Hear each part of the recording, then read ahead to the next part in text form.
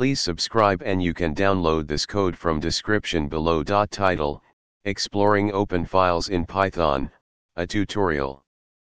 In Python, understanding which files are currently open in your program is crucial for efficient resource management and debugging.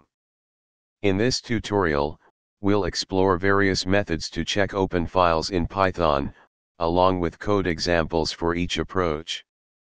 The psutil library provides a cross-platform way to access system details, including open files.